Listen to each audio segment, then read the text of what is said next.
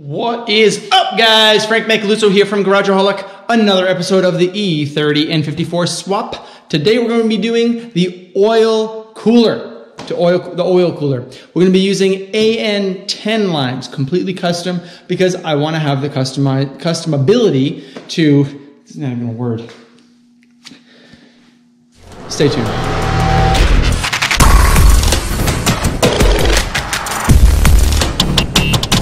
Onto the actual oil cooler with little O-rings, and they kind of clip together and they set inside, and then a bolt goes through and kind of screws into it, into the housing. Today we're going to be doing something very similar. Lucky for us, we have these special AN10 fittings that have O-rings already on them, and there is a bracket here that connects the two, kind of like something like that, and then this bolts right through that. And then obviously you can install your AN10 lines from there. You have our AN10 tubing. This is a nylon outside, but there's also stainless steel reinforcement within the tube. That goes on there. I've got just about enough length of tube in order to do both sides. Then it goes into this oil cooler here. The oil cooler has what's called NPT fittings, National Pipe Thread fittings, on one side that screw right into these adapters. And then obviously the AN10 fitting here, which is what we're calling a JIC fitting, that goes there. And we have a 45-degree adjustment, which obviously the hose goes into this side, and then this side goes right into here. So we're going to end up having a side something like that, and then another one maybe like that. And it's going to basically position the oil cooler offset so that both of these lines can go up right in front of the radiator and then go into the existing locations as shown there. So let's take a look at the radiator. Let's see what kind of let's take a look at the radiator. Let's see what kind of opportunity we have for installing a fan, a puller fan behind the radiator, and we don't want to have any interferences, so we want to make sure that our tubing is long enough to snake around that fan when we do install it. Let's take a look. So I made like a cardboard cutout of a 14-inch fan. I think I want to use 14-inch. I think that's going to be the best size. In front of the radiator, it's going to fit. It would fit really nicely, but I don't want a pusher fan. I want a puller fan. I want a fan to sit in between the radiator and the engine, because with a shroud there, it actually makes the effectiveness of cooling much better. It's actually not. It's kind of difficult to see here, but it is there. And as you can see with the offset look, it's actually going to allow for the oil cooler lines, which are located right here, to snake down the passenger side of the vehicle and go to the oil cooler, which I feel like locating underneath the actual radiator. And it's not obviously not going to be the lowest point in the system. It's going to be far from it, but it is going to be located in a spot where it's out of the way, the routing is simplified, and it gets air. Now, when doing any of these installations, you got to make sure that you got room for the thing that you're trying to install. We're putting the fan over here, and I want to figure out where to put the coolant tank, the coolant reservoir, the coolant cooler, the oil cooler. And I'm thinking something just like this, where it's out of the way of everything, yet not the lowest point in the system, yet still gets air, yet still can have easy routing, and yet still has an easy way to mount and install. I think that this is going to fit the bill right here. Let's take a closer look. There is the perceived location of the fan, 14-inch. I might go to 16-inch to get this a little additional distance there. That means it's going to end up getting wider on that side, and I need to consider that. But overall, the location is going to look something like this, where it's not really in the way of anything. And the two lines are going to then snake up and go right into the oil cooler, located right there. I'll annotate really quick so you can see what I'm talking about. So with the oil cooler mounted there, the two lines can snake up and around and not really interfere with the fan in any way, shape, or form. It's a matter of getting it installed on the existing mounting locations on the oil cooler to the actual core support of the E30. All right, I think I got it. This guy's going to end up getting mounted just like that, which is my most desired location to make plumbing super easy, just that the mounting is a little bit more difficult. This is a stainless steel bracket that will end up getting bolted on both bottom sides of this guy. The plumbing will go right up and through. It will not interfere with the radiator or the fan, and it'll allow for airflow. I'm going to be doing a bracket similar to that I did for the intercooler, and that will be in another video, the next video coming up. So that's going to be a good one. But these holes line up exactly with these holes, so there will be either a weld nut or some sort of a rivet nut on the other side here to allow this thing to sit and bolt on from underneath. It'll be bent in 2 different directions and welded onto here at 2 different locations. So these guys there'll be 2 of these, and it'll be exactly the same. So let's bend these guys real quick and just see how everything fits.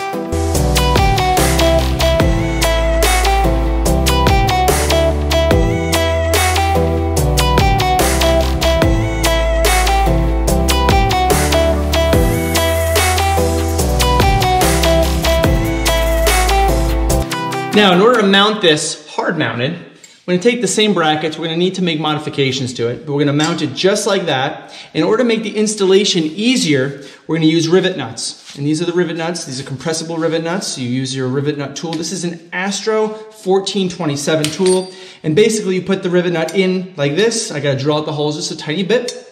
Put it in here like this, and then use the rivet nut tool and expand it, and it basically crimps the rivets onto this sheet metal, this aluminum sheet metal, and that way you can use any type of M6 and screw it right on without having to worry about holding a nut on the backside. So it's pretty handy.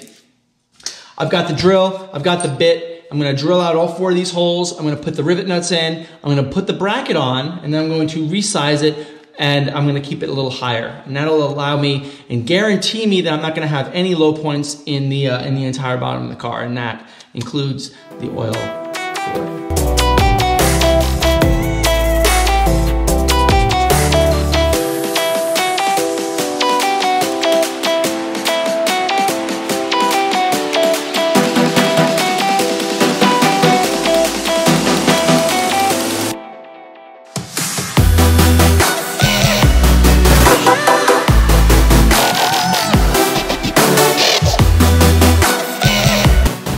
Alright, so this guy has been tacked on.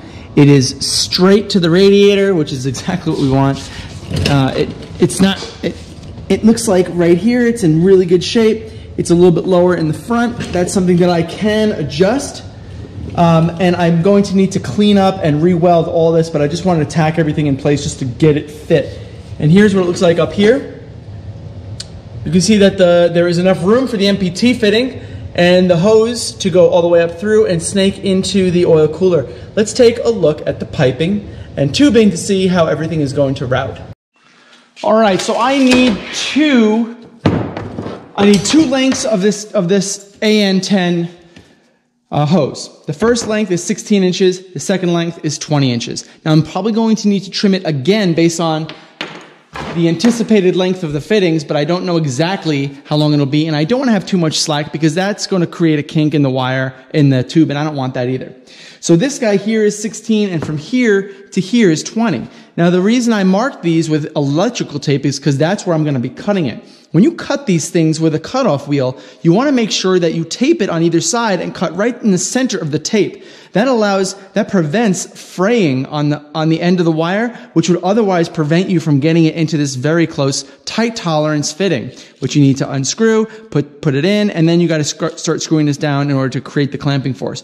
If you have too much fray here on the outside, this will not fit in without destroying the tube, and you're just going to have a really bad crimp and possibly even leaking. So I got to cut this guy, and then I want to start installing it. Actually, I'll go through that next. All right, so we got to start somewhere. Where are we going to start? I gotta stop saying "all right" in the beginning of every scene. Not very good.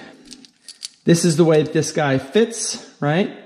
Okay, so this is going to end up fitting into there and screwing into the oil filter housing. So these guys need to have straight ends going to it, right? So these straight ends are going to go there. Just like that. This one's going to go in like that. Okay. This guy gets loose. This guy gets, I'll put these guys aside. These are the two that are going to end up going into the actual oil filter, the oil cooler. We have our two lengths. We have our 16 inch, we have our 20 inch. Doesn't matter which one we put in where, but it does matter when we start to install it into the actual oil filter housing. And yes, I meant oil filter housing. So this guy is getting installed just like that. Gotta make sure that it bottoms out, okay? And then this guy gets installed in, I'm a righty, just like that, right? And you want to keep on screwing it in as much as you can.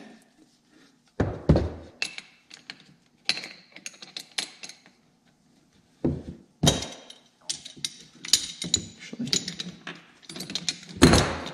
I'm just going to zoom in through this actually.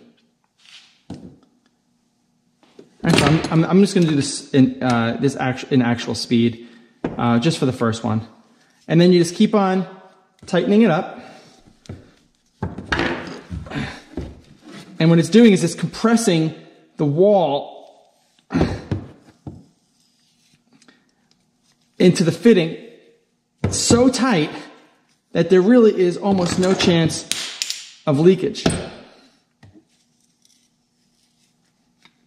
Okay? And then it should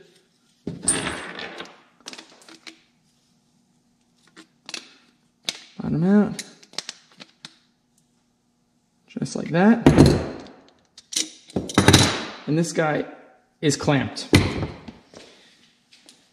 So now we'll do the same thing with the other one. We'll install these actually into the oil filter housing and let them fall where they fall, and then put these guys on as well and see what length I need to cut.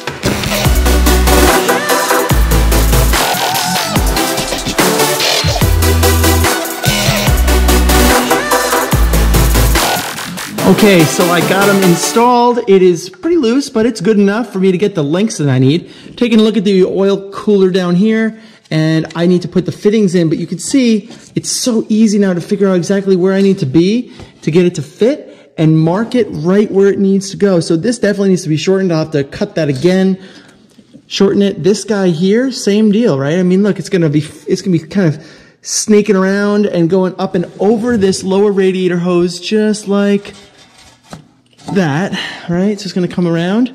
So actually, it could probably just stay like that, and I'll just probably mark it right somewhere like that, right? Just mark it right there. So I need to mark these, and then I'm going to take them back off, and then after I take them off, I'm going to cut them at those marks, final install everything, and then I'm done. So yes, I'm wearing a white bandana tonight. I'm wearing a regular white t-shirt. I'm wearing pajama pants, and I'm wearing moccasins.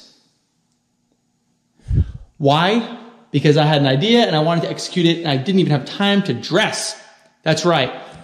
I'm taking apart the radiator core support, the radiator, and I'm going to get the access that I need. I know where the fan resides. I don't need to do any of the other stuff. I just need to basically hook up from the oil filter reservoir, blah, blah, blah. I need to hook up from the oil filter down to the cooler, and I know exactly how to do it, and it's just so much easier without all this stuff in the way. Let's get this out. Let's do a time lapse of getting everything done and bent and cut and whatever, and get it installed.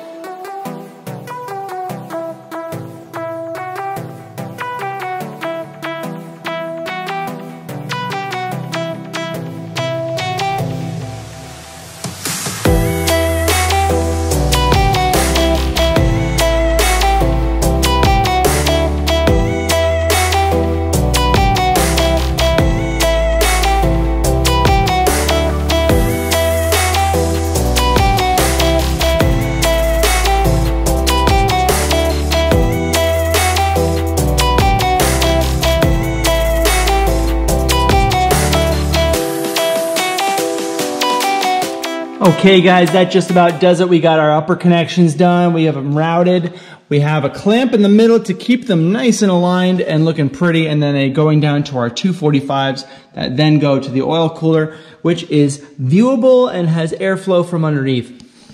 Now guys, I know that I got some comments on Instagram about how there might not be enough airflow and that the cooler might be a little bit too small, and then I'm going to end up hitting a heat soak temperature range. And that might be true, and if it is true, and I find that I am getting too hot, especially when you push the car for extended amounts of time at high boost, well then we're just going to have to get a larger oil cooler or find better airflow. I think it's probably gonna be the former though. And if so, all we need to do is get larger, longer AN10 lines, relocate a larger air cooler, oil cooler to a different location, and I think we're good.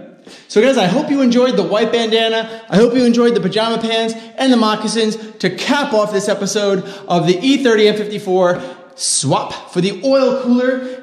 Next, we're going to be doing the intercooler routing, and I hope you guys enjoy that episode, this episode, and continue to follow the build. Tell your friends, tell your folks. Don't tell your folks, actually. I don't really care if your folks actually know or care what I'm doing. Thanks, guys, for watching, and take it easy. Till next time, later.